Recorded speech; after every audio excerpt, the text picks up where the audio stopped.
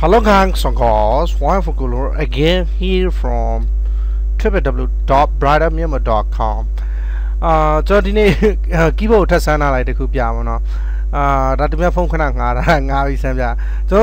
တော်ဖုန်း Huawei G930 အဲ့မှာကျွန်တော် keyboard မပေါ်ဘူးလေเนาะ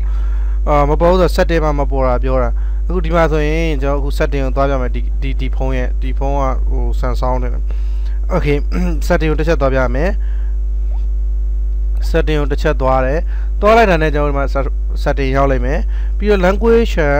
language and import method ကိုတစ်ချက်သွားမယ် language and import ဒါဆိုရင်ဒီတိုင်းအထက်ထဲရောက်သွားမယ်ကျွန်တော်ကကြည့်ရမလားဒီမှာ BM book ဆိုပြီးနာမည်ပေါ်အောင်ဆိုတော့ G930 မှာမပေါ်ဘူးဒီမှာအားလုံးပေါ်လေနော်ဒီ G930 မှာပေါ်အောင်ဘယ်လိုလုပ်ရမလဲဆိုတော့ကျွန်တော်နည်းနည်းစဉ်းစားလိုက်မယ်ဒါပေမဲ့လောလောဆယ်ဒီမှာ BM book ပေါ်တယ်ဆိုတော့မိစုတစ်ချက်သိထားပါပြီးတော့ကျွန်တော်ဒီနေ့သင်ခန်းစာဆက်လုပ်အောင်နော်ဒီနေ့သင်ခန်းစာကပြန်ပေါ်ရတယ်ကျွန်တော် key တွေတော့ရပြီအားလုံး key တွေလည်းနှိပ်လို့လည်းရနေပြီနှုတ်ပေမဲ့ key နှိပ်ဘာမှတက်ရောက်မှုမရှိဘူးဖြစ်နေအဲ့ပြက်တော့ကျွန်တော်သွားရှင်းမယ် key နှိပ်တစ်ခုခုရအောင်အဲ့အခုကျွန်တော်ဒီမှာ key နှိပ်နေမယ်key နှိပ်နေဘာမှတက်ရောက်မှုမရှိဘူးကျွန်တော် key နှိပ်တက်ရောက်မှုမရှိကျွန်တော် swipe လုပ်ပြမယ်မင်းတို့ကြားမယ်လို့ထင်တယ်ကျွန်တော် swipe လုပ်နေတာအခု keyboard ကိုအတန်နဲ့လုပ်နေတာ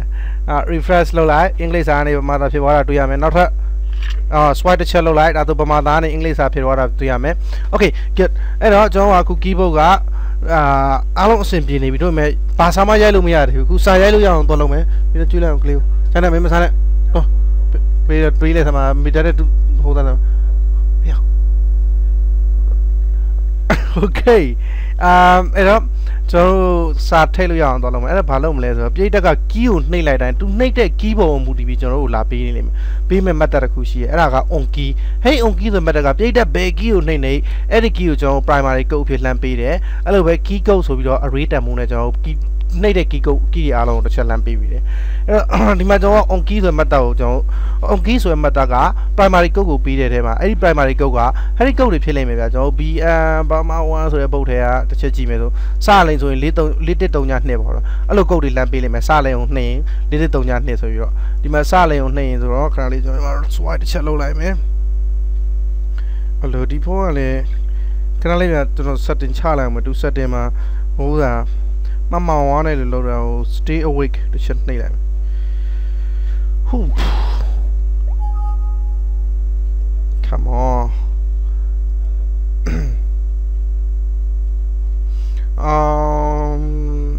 ဒီမှာ developer option တွေက stay awake okay good အဲ့တော့အခု key ကိုနှိပ်လိုက်တာနဲ့နှိပ်တဲ့ key ကိုလှမ်းပေးလိုက်မယ်စလိန်ကိုနှိပ်တယ်ဆိုစလိန်ပေါ့ဗျာနော်လောတဲ့အခြေအနေမှာဆိုကျွန်တော်ကမြန်မာသာရအောင်လုပ်ထားတယ်မအောင်နှိပ်ရင်မလို့ပြအောင်လို့ refresh တစ်ချက်လို့ဆိုကြပါစို့ဒီကစလိန်ကိုတစ်ချက်နှိပ်တယ်ဆိုရင်စလိန်နဲ့ပတ်သက်တဲ့ကိုဟဲ့ဒီ input မှာလှမ်းပေးလိုက်မယ် input connection ကဘာပဲဖြစ်ဖြစ်ဟဲ့ input ကိုလှမ်းပို့ပေးလိုက်မယ်အဲ့ input ရမယ့် connection ကိုလှမ်းပို့ပေးလိုက်မယ်အဲ့အတွက်ကျွန်တော်ကသွားပြီးအလုပ်သွားလုပ်မယ်အဲ့တော့ key နှိပ်ပေးတဲ့နှိပ်လိုက်တဲ့ key ကကြိုက်တာဖြစ်နိုင်တယ်ဗျာကာကြီးခအဝေးကားကာကြီးကအဲ့ဒီဗမာစလုံးအားလုံးဖြစ်နိုင်လို့အင်္ဂလိပ်စလုံးတွေလည်းဖြစ်နိုင်တယ်အဲ့ဒီမှာကျွန်တော်တို့ကတကယ်လို့များဘယ်စလုံးပဲဖြစ်ဖြစ်ကျွန်တော်တို့က input field ကိုထည့်မယ်အဲ့တော့ကျွန်တော် HNDL handle CHRACT က character ဆို method ကိုတည်ဆောက်မယ်အဲ့ဒီ method ကို primary code လှမ်းပို့ပေးလိုက်မယ်အဲ့တော့ပေးတဲ့ထည့်တဲ့တန်ဖိုးကိုဒီကနေပြီးတော့အလုပ်လုပ်ဖို့အတွက် primary code လှမ်းပို့ပေးလိုက်မယ်အဲ့တော့ method မရှိတော့လာတည်ဆောက်ပေးလိုက် primary code အဲ့ဒီ primary code မှာကျွန်တော်သွားထည့်မယ်ဘယ်တဲ့ကိုသွားထည့်မလဲဆိုတော့ input field ကိုသွားထည့်မယ်ဆိုရတော့ပေးတဲ့ကဒီ input field မှာအပေါ်က input field search လုပ်မယ် input field ထဲမှာ browser search လုပ်မယ် input field ထဲမှာပေးတဲ့ click တစ်ချက်နဲ့ keyboard ပေါ်လာမယ် keyboard ထဲက close တစ်ချက်နဲ့ဒီ input field ကိုအဲ့ keyboard ထဲက close တန်ဖိုးရောက်အောင်လုပ်ရမယ်အဲ့တော့ကျွန်တော် live primary code handle counter character ဆိုပြီးတော့ get curr ရဲ့ current import connect connection ဆိုမှတ်တော့သုံးမယ်ဒီကောင်ကဘာလုပ်ပေးလဲဆိုတော့ကျွန်တော်တို့ဟဲ့ input connection ကိုလမ်းဖမ်းပေးတယ်ဟဲ့အပေါ်က input connection ကိုတကယ်တော့ activity နှစ်ခုမတူကြအောင်ကျွန်တော်က service activity key ကိုနောက်က browser ကြတော့သူကဟိုနောက်ကlayer အောက်က layer activity ဖြစ်နေအဲ့အောက်က layer activity ကစာထည့်မဲ့အကွက်ကိုသူကလှမ်းယူပေးတာ get current input connection ပြီးတော့ကျွန်တော်စာလှမ်းထည့်မယ် .commit commit txt tag ဆိုပြီးစာလှမ်းထည့်မယ်ထည့်မဲ့စာကဒီမှာ parameter နှစ်ခုပါတယ် tag ရယ်ပြီးတော့ new current position 1လို့ပဲထားလိုက်မယ် current position က0ကစတယ်0ကဘယ်နေရာမှာလဲဆိုတော့လောလောဆယ် current blink လုပ်နေမယ်ကျွန်တော်တုတ်ချောင်းလေးတစ်ချောင်း blink လုပ်နေမယ်ဗျာအဲ့ကောင်က0အဲ့ကောင်ရဲ့နောက်တစ်လုံးကကျတော့1ပေါ့အဲ့ကောင်ကကျွန်တော်ထည့်မယ်လို့ပြောမယ်ထက်ကကျတော့ကျွန်တော်တို့က key code ကို primary code ကိုပြန်ထည့်မှာ pri MAR1 primary code ကိုပြန်ထည့်မှာပြည့်နေရှိတာ primary code ကprimary code က ကနန်းတန်မှုဖြစ်နေသူ့ character value ရအောင်လို့ကျွန်တော်တို့ပြောင်းခဲ့တဲ့အတိုင်းပြမယ် string dot value of ဆိုပြီးတော့ come on value value of value of ဆိုပြီးတော့ character value ပြောင်းမယ်char character value ပြောင်းမယ်ဘာလို့လဲ primary code ကို primary code ကကနန်းတန် primary code ကကနန်းတန်ဖို့ရလာမှာရလာတဲ့ကနန်းတန်ဖို့ကိုကျွန်တော်က character code တန်ဖို့ပြောင်းပြီးတော့လမ်းထည့်ပေးမယ်value of ဆိုပြီးတော့ character code မှာပြည့်နေတာတက်နေတယ် syntax token နဲ့အားလုံးပြန်ဖျက်ရမယ် string value of ဆိုပြီးပြန်ရေးမယ် string string dot value of တိုက်တာထည့်လို့ရတယ်ဗျာချာထည့်တဲ့ပါထည့်တဲ့ character ထည့်တဲ့ပါထည့်တဲ့ပြီးမှဒီမှာလာခွန်းစာခွင်ပိတ်ထည့်အဲ့ထဲမှာ character value လို့ပြန်ပြောင်းမယ်ဘယ်လိုလဲရလာတဲ့ primary primary code ကိုတဘောကဗျာကျွန်တော်ပြည့်တက်ကတန်ဖိုးတစ်ခုဒီမှာလမ်းပြီးတော့ရိုက်ထည့်လိုက်လိမ့်မယ်ကြိုက်တဲ့ code ကိုလက်ထည့်အဲ့ code ကိုဒီကောင်က key on key ကလှမ်းယူတယ်ယူပြီးတော့အဲ့ code ကိုဒီ 100 character ကိုလှမ်းပို့ပေးတယ် primary code ကို 100 character လှမ်းဖမ်းတယ် integer data type နဲ့အဲ့ integer data type ရှိတဲ့ကနန်းတန်ဖိုး character value ပြောင်းတယ် string value of character ဆိုပြီးတော့အဲ့ဒါဆိုကျွန်တော်တို့က import ထည့်လို့ရပြီအခု save ပြီးတော့ကျွန်တော်တစ်ချက် run ကြည့်မယ် right click ထောင်းမယ် oh come on sorry အပေါ်မှာထောင်းအောင်မှားနေတာရှိတယ်ဆိုတော့ project ကို clean တစ်ချက်လုပ်ပြီးလိုက်ပြီးရင် okay တစ်ချက်နှိပ်မယ်ပြီးရင်ဒီမှာ VM ပုံမှာလာပြီးတော့ right click ထောင်း Android application ဖြစ် run မယ် run လိုက်ရင်ခဏဆောင်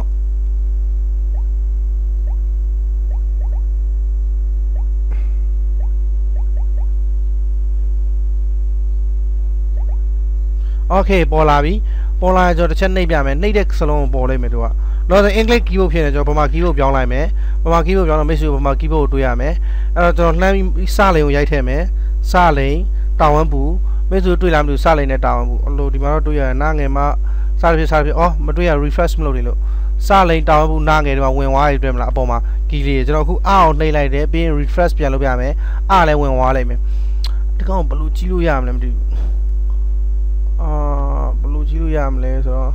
ကျွန်တော်မသိဘူးဒီမှာဝင်တော့ဝင်တယ်ဗျာနားငယ်စလိန်စသဖြင့်ဝင်သွားလိုက်မယ်ကြိုက်တဲ့ကုတ်ရိုက်တဲ့ကုတ်ဝင်မယ်အခုကျွန်တော်ကာကြီးရိုက်ထည့်ပြီး refresh လုပ်လိုက်တယ်ကာကြီးတစ်လုံးဝင်သွားပြီစသဖြင့်ပေါ့ English စလုံးဆိုလဲ English လုံးရတယ်ကျွန်တော်အခု keyboard ပြန်ပြောင်းလိုက်မယ် swipe လုပ်ပြီးဒီမှာ refresh လုပ်လိုက်မယ်ပြီးရင်ကျွန်တော် Q ရိုက်ထည့်ပြမယ် sorry ဒီမှာရိုက်ထည့်လို့မရ Q ရိုက်ထည့်ပြမယ်ဒါဆိုရင် Q ဝင်သွားတာတွေ့ရတယ် refresh Q ဝင်သွားရတွေ့မလား okay အဲ့တော့ဒါက current input connection ကပြည်တဲ့ရိုက်ထည့်တဲ့ key ဘယ် key ကိုရိုက်ထည့်တဲ့အဲ့ key ကိုကျွန်တော်ဘယ်လိုကလမ်းဖမ်းမလဲဆိုတော့အဲ့ on key ကလမ်းဖမ်းမယ်အဲ့ key primary key ကိုဖမ်းမယ်ပြီးတော့ရိုက်ထည့်တဲ့မြတ် key အားလုံး array ဖြစ်တန်ဖို့ key ကုတ်နဲ့လမ်းဖမ်းထားမယ်အဲ့ key ကုတ်တန်ဖို့ array အဲ့ key ကုတ် primary key ကုတ်တန်ဖို့ကျွန်တော်ကလမ်းယူပြီးတော့ 100 character ဆိုတဲ့မှတ်တမ်းကိုလမ်းပို့ပေးတယ်100 character က integer data type primary code ကလမ်းဖမ်းတယ်ဖမ်းပြီးအဲ့တန်ဖို့ကျွန်တော် character value ပြောင်းပြီးတော့ current input connection ကိုလမ်းထည့်ပေးတယ် current input connection ဆိုတော့ဒီကောင်မျိုးပေါ့အပေါ်ကရှိတဲ့ပါမျိုး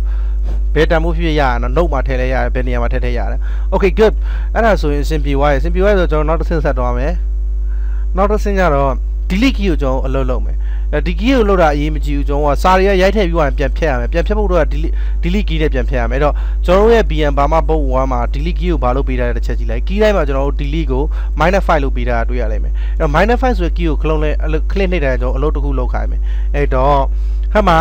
keyboard on key ရဲ့ primary code ကဖမ်းမယ်တကယ်လို့ delete key ကိုနှိပ်ဒီ primary code ကဘာဖြစ်နေမလဲဟဲ့ဒီက -5 ဖြစ်နေလိမ့်မယ်အဲ့တော့ -5 ဆိုကျွန်တော်အလုပ်တစ်ခုလုပ်ခိုင်းမယ်ဒီတော့စမ်းမယ် if အကယ်၍များ primary code ကိုပြေးရထလိုက်တဲ့ code က -5 ဖြစ်နေခဲ့တယ်ဆိုရင်ဒါဆိုဒီလုပ်ခိုင်းမယ်ဒါမှမဟုတ်ရင်ဆိုပြီးတော့အောက်ကအလုပ်ကိုလုပ်ခိုင်းမယ်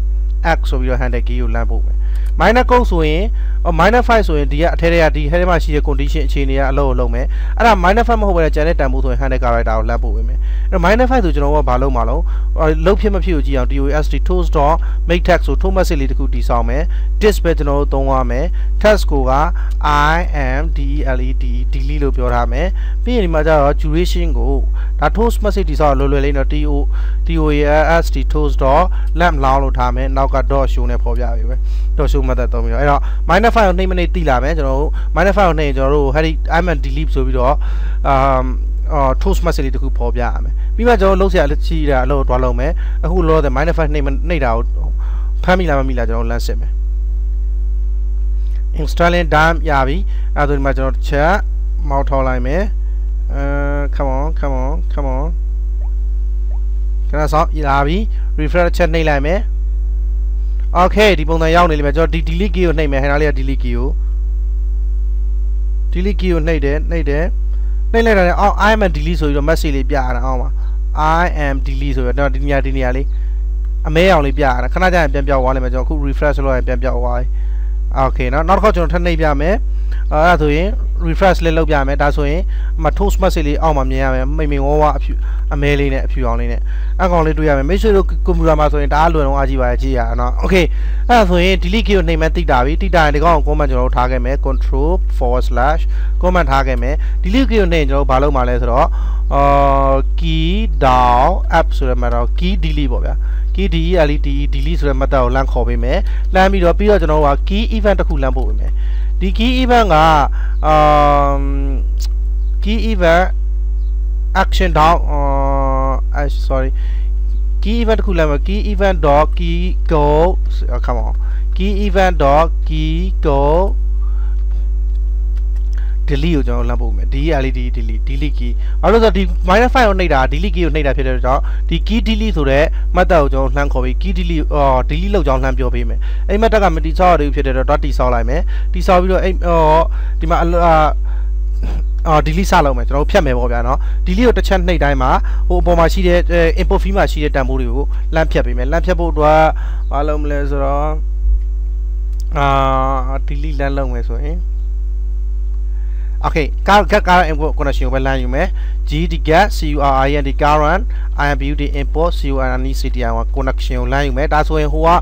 text view ကိုရပြီသူ့မှာကျွန်တော် scnd send event ဆိုပြီး event လမ်းပို့ပေးမယ်အဲ့ event က event new event ဖြစ်မယ် new event event oh come on new event event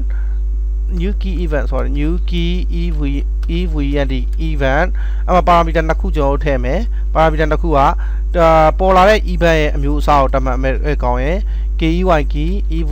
event dot action down ရယ်နောက်တစ်ခုကနှိပ်လိုက်တဲ့ key ဟိုကအပေါ်ကလှမ်းပေးတဲ့ key delete ရယ်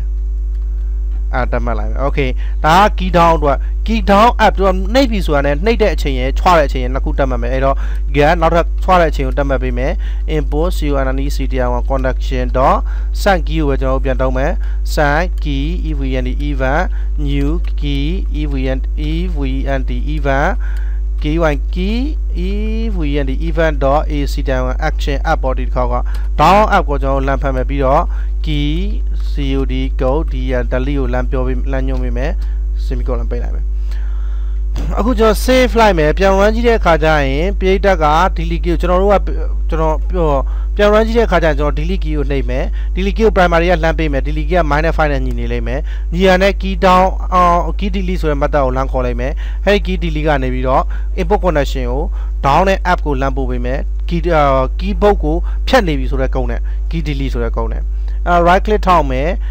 run as Android application ဆိုပြီး run လိုက်မယ်ခဏစောင့်ကြည့်မယ်ကျွန်တော်တို့ဒီ key ကိုဖြတ်ကြည့်ကြမယ် refresh ပြန်လုပ်လဲဒီအနေထားမှာပဲရှိနေအောင်မယ်ကျွန်တော်အခုမောက်ထောက်နေတဲ့ keyboard ကိုလမ်းခေါ်နေတယ်လာပြီ keyboard လာပြီဆိုတာနဲ့ကျွန်တော်စဖြတ်ပြီ1 2 3 4 5 6အခုဖြတ်အကုန်ပြတ်ကုန်ပြီ okay get refresh ပြန်လုပ်လိုက်အကုန်ပြတ်သွားတာတွေ့ရနိုင်မယ်ဒါကျွန်တော် keyboard နဲ့လမ်းဖြတ်လိုက်တာလို့ဆိုခဏကြာကျွန်တော် video ရိုက်ပြမယ်ဗျာဒီဖုန်းကိုเนาะအဲ့တော့ key delete ကဒီတိုင်းရေးရတယ်လို့ကျွန်တော်တတ်မှတ်ထားပါဘယ်အချိန်တွေမှာလဲပြိတ္တကဘာ key ကိုနှိပ်အဲ့ key ကို primary code နဲ့လမ်းဖမ်းထားမယ်အခု delete key ကိုနှိပ်တယ်ဆိုရင်လဲ primary code နေရာမှာ -5 ရောက်လာမယ်ကြည့် -5 နဲ့ညီခဲ့ဆိုရင် key delete ဆိုတဲ့ method ကိုခေါ်မယ် parameter ဖြစ် key event တစ်ခုကိုလမ်းပို့ပေးမယ် key code event delete ကိုအဲ့ဒီ key code event delete ကိုဒီ parameter နဲ့ integer data type ကလမ်းယူထားမယ်ယူထားပြီးတော့ get current input ကိုခေါ်မယ် key လမ်းပို့မယ်ပို့တဲ့ key က action down key code delete ကိုလမ်းပို့ပေးမယ် action app key code delete ရအဲ့တော့ app down တိုင်းမှာအလုပ်တစ်ခေါက်လုပ်ပြီးစလုံးတစ်လုံးကိုဖြတ်သွားလိုက်မယ် okay good down နဲ့ app UI key delete ပြီးသွားပြီဆိုရင်ကျွန်တော်တို့ဘာလုပ်ဖို့လိုလဲဆိုတော့ space bar အလုပ်လုပ်ဆရာမလို့ space bar က32ပေးတာဒါဆိုရင်တိုင်းရအလုပ်လုပ်လို့ရတယ်ခုကျွန်တော်တို့ done ကိုအလုပ်လုပ်ကြည့်အောင် done ပါအဲ့တော့ကျွန်တော်စီမှာ done ကို click နှိပ်တဲ့ခါကျရင် keyboard ကိုဖျောက်ခိုင်းမယ် done ကဒီမှာ DOI done ဆိုတဲ့ဒီတစ်ခုအဲ့ကောင်ကို click နှိပ်ရင် keyboard ကိုဖျောက်ခိုင်းမယ် done နဲ့ပတ်သက်တဲ့ကျွန်တော်တို့ key code ကဘယ်လောက်လဲတစ်ချက်သွားကြည့်မယ် DONE done ဘာမှဝမ်းမှာမရှိဘူးဗျကျွန်တော် English keyboard မှာပဲရှိတယ်အဲ့ English keyboard ကိုတစ်ချက်သွားကြည့်မယ်တန်းပါလဲလို့ BNEG ဘုတ်မှာတစ်ချက်လာကြည့်မယ်တန်းကဘာဖြစ်မလဲလို့left တန်းက -3 ဖြစ်လိမ့်မယ်အဲ့တော့ -3 ဟာမှာ -3 တန်းအဲ့တော့ -3 နဲ့ညင်ပြည့်တရက်ထည့်လိုက်တဲ့ကုတ်က -3 နဲ့ညင်ကျွန်တော်အလုပ်တစ်ခုလုပ်ခိုင်းမယ်အဲ့တော့ဒီမှာလာပြီးတော့ as if အကယ်၍များ primary ကုတ်ကdouble x equal to -3 နဲ့ညီနေခဲ့တယ်ဆိုရင်ကျွန်တော် heady အလုပ်ကိုလုပ်မယ်ဆိုပြီးတော့ curly bracket ထည့်ပေးမယ်ဘာအလုပ်လဲပြီးဆုံးသွားပြီဆိုရင်ကျွန်တော် HID high WIN DO W high window ဆို window ခဏဖျောက်ထားလိုက်မယ် save လိုက်မယ် project ကို clean လုပ်လိုက်မယ်ဒါဆိုရင်ကျွန်တော်က done ခလုတ်ကိုနှိပ်တာနဲ့အလိုလျောက် window ကို high ပေးလိုက်လိမ့်မယ် keyboard က right click ထောက်တယ် run as Android application okay done သွားပြီဆိုတော့ဒီမှာလာပြီးတစ်ချက်ကြည့်မယ် keyboard ကိုတစ်ချက်ခေါ်ကြည့်မယ်ခဏလေးစောင့် keyboard ချက်ချင်းမတက်လာဘူး okay လာပြီ refresh နှိပ်လိုက်ကျွန်တော်အခု refresh နှိပ်လိုက်ဒီပုံစံပေါ်နေလိမ့်မယ်ကျွန်တော် down ကိုတစ်ချက်နှိပ်လိုက်မယ်ဒါဆို keyboard high သွားလိမ့်မယ်တစ်ချက်ကြည့်လိုက် refresh နှိပ်လိုက်ကျွန်တော် down ကိုနှိပ်လိုက်လို့ keyboard high သွားတယ်အပေါ်ကဘာမှပြန်နှိပ်ရင် keyboard ပြန်ပေါ်လာလိမ့်မယ်ဟေးဘာမှပြန်နှိပ်လိုက်ရင် hello keyboard ပြန်ပေါ်လာလိမ့်မယ် okay there we go high လဲရပြီပြန်ဖွင့်လို့လဲရတယ် okay အဲ့ဒါဆိုရင်ကျွန်တော်ဘာဆက်လုပ်မလဲဆိုတော့ down key ပြီးရင် shift key နဲ့အလုပ်လုပ်မယ်ကျွန်တော်တို့ shift key ကိုကျွန်တော်တန်ဖိုးဘယ်လောက်တတ်မှတ်ခဲ့လဲဥပမာ shift key ကိုတစ်ချက်သွားကြည့်ရင်shift ကဒီတန်ဖိုးမဟုတ်ဘူးလေ shift က minus ဘယ်လောက်လဲမသိဘူး BNEG ရဲ့ shift key က -1 ဖြစ်ရမယ်အဲ့တော့ shift key က -1 ဆိုတော့ BNEG မှာ -1 လို့ကျွန်တော်သတ်မှတ်ပေးမယ် save လိုက်မယ်ကျန်တဲ့ keyboard တွေရောဘာလို့သတ်မှတ်ထားလဲမသိပါဘူး shift key က -1 ဖြစ်နေတယ် good PM1 shift key -1 ဖြစ်တယ် PM2 shift key -1 ဖြစ်ရမယ်ဆိုတော့ -1 ဖြစ်တယ် BNEG both shift key က shift key က -1 ဖြစ်နေတယ် okay တယ်BNEG non shift key က -1 ဖြစ်နေရမယ် okay good အဲ့ဒါ shift key ကအားလုံး -1 ဖြစ်ပြီအခုကျွန်တော်အလုပ်သွားလုပ်မယ် BN generator ကဒီကောင်မလို့ပိတ်ထားလိုက် main.xml မလို့ main.java မလို့သေးဘူးBN generator ဘယ်ရောက်သွားတော့ okay BN generator ပြန်လာပြီဒီကောင်လည်းမလို့သေးဘူးခဏပိတ်ထားလိုက် show board တွေပါတယ်အဲ့တော့တကယ်လို့များပြိတ္တက shift key ကိုနှိပ်ခဲ့ရင်ဆိုတော့ကျွန်တော်တို့မှာလမ်းဆမ်းမယ် if အကယ်၍များပြိတ္တ shift key ကိုနှိပ်ခဲ့ရင်ဘာမှဆမ်းမလဲဆိုတော့ if as if နောက်ထပ် as if တစ်ခုထပ်ထည့်မယ် as if ပြိတ္တကshift key ကိုနှိပ်ခဲ့ရင်ဆိုတော့ shift key က -1 ဆိုတော့ primary code နှိပ်တဲ့မြ key ကို primary code ကလှမ်းဖမ်းပါလေเนาะကျွန်တော်အကောင်လှမ်းစစ်ရမယ် primary code က double x equal to ဆိုပြီးတော့ညီမျှခဲ့တယ်ဆိုရင်ဆိုပြီးကျွန်တော်စစ်မယ် primary code ကdouble x equal to -1 နဲ့ညီမျှခဲ့-1 ဖြစ်နေလေဆိုရင်ဒါဆိုရင်ကျွန်တော်ဒီလောက်ကိုလုပ်ပေးလိုက်မယ်ဒီထဲအလုပ်ကိုဘာလုပ်လို့မလဲဆိုတော့ current keyboard ကိုလမ်းဖမ်းမယ် English ဖြစ်နေတယ်ဆိုရင်English capital small letter ဖြစ်နေဆို capital letter ကိုပြောင်းခိုင်းမယ် capital letter ဖြစ်နေ small letter ပြန်ပြောင်းခိုင်းမယ်တင်းနဲ့သုံးနံပါတ်ဖြစ်နေ small letter ပြောင်းခိုင်းမယ်စသဖြင့်ကျွန်တော်အလုပ်လုပ်ရမယ်အဲ့တော့ current keyboard လှမ်းယူဖို့လိုတယ်ဒီအတွက်ကြောင့် keyboard ရဲ့ CURI ရဲ့ current BURD both ဆိုရင် install keyboard ရဲ့ install object တစ်ခုတည်ဆောက်မယ် reference တစ်ခါရလုပ်မယ် new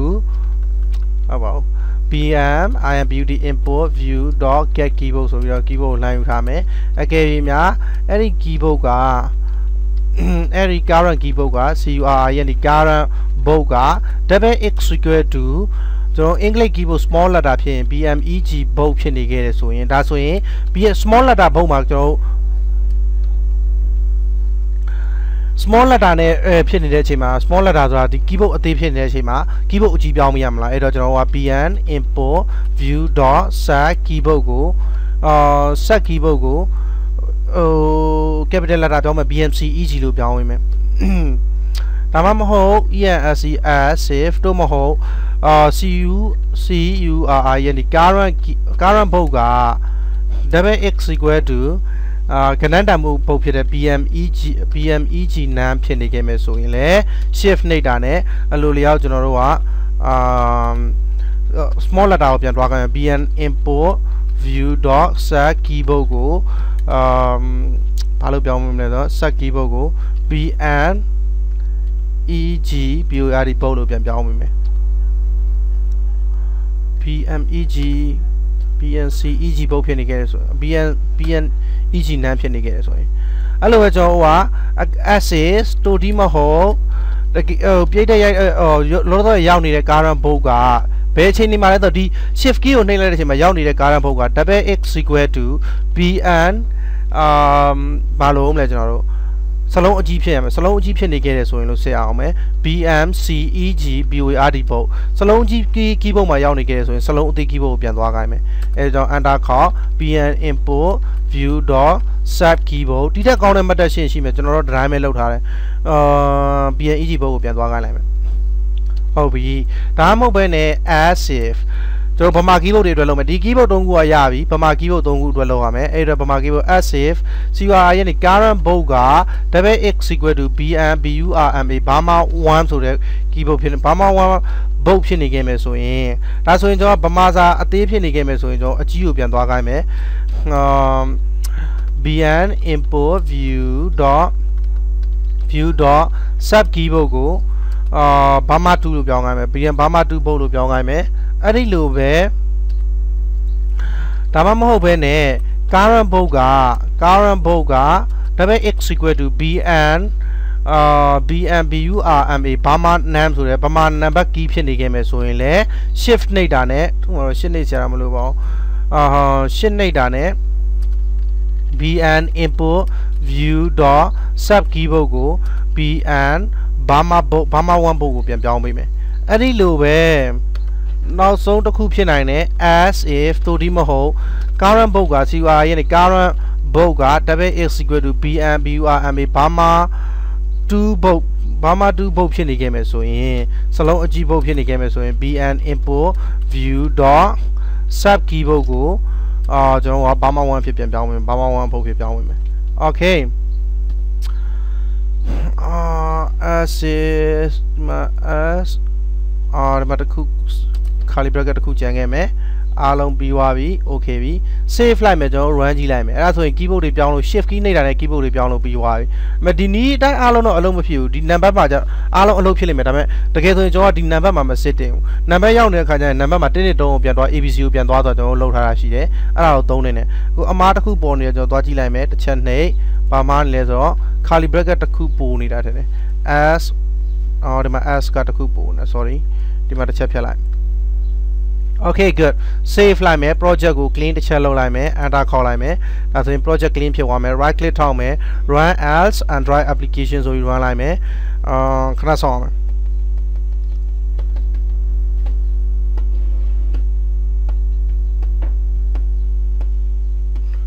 Okay ရပြီမိတ်ဆွေတို့မြင်အောင်ကျွန်တော်တို့ refresh လုပ်ပေးထားမယ်အခုအချိန်ဒီတိုင်းရနေတယ် shift ကိုတစ်ချက်နှိပ်လိုက်တာနဲ့စလုံးအကြီးဘုတ်ကိုရောက်သွားပြီ shift ကိုတစ်ချက်နှိပ်တာနဲ့ခါမောင်စလုံးအကြီးဘုတ်ကိုရောက်သွားပြီနောက်ထပ်ကျွန်တော်တို့က shift ကိုတစ်ခေါက်ပြန်နှိပ်တာနဲ့ shift ကိုတစ်ခေါက်ပြန်နှိပ်တာနဲ့စလုံးအသေးကိုတူလိုပြန်ပြောင်းသွားမယ်စလုံးအသေးကိုပြန်ပြောင်းမယ် swipe လုပ်လိုက်မယ်တစ်ခါပမာသာကိုရောက်သွားပြီမိတ်ဆွေတို့မြင်အောင်ပြမယ် swipe လုပ်လိုက်လို့ပမာသာကိုရောက်သွားပြီအဲ့မှာ shift ကိုတစ်ချက်နှိပ်တာနဲ့စလုံးအကြီးဘုတ်ကိုရောက်သွားမယ် shift ကိုတစ်ချက်နှိပ်တာနဲ့ဒီမှာစလုံးအကြီးဘုတ်ရရဲ sorry ကျွန်တော်ဖတ်ထည့်ထားတဲ့ပုံကတအားကြီးတယ်ကက်ကြီးပုံကကျွန်တော်ပြန်ပြင်ပေးမယ်ပြီးရင် shift ကိုတစ်ချက်ပြန်နှိပ်တာနဲ့အလိုလျောက် come on shift come on shift ကိုတစ်ချက်ပြန်လိုက်တာနဲ့အလိုလျောက်စလုံးအသေးကိုပြန်ရောက်သွားရမယ်။အဲ့မှာ right refresh လုပ်လိုက်စလုံးအသေးကိုပြန်ရောက်သွားပြီ။တစ်နှစ်တုံးတော့ကျွန်တော်အလုပ်သွားလုပ်မယ်။နောက်တင်ကန်းသာပဲလုပ်တော့မယ်။အခုတော့အားလုံးအောင်မြင်တယ်ကျွန်တော်ဒီတင်ကန်းသာအားလုံးပြီးသွားရင် keyboard ကိုဖုန်းနဲ့ပဲတစ်ခါ record ပြန်လုပ်ပြီးကျွန်တော်ပြန်ပြပေးမယ် keyboard စမ်းပြပေးမယ်။အခုတော့ဒီတင်ကန်းသာလောက်ပါပဲကျေးဇူးအများကြီးတင်ပါတယ် Brighter မြန်မာ Wi-Fi ကူလာပါ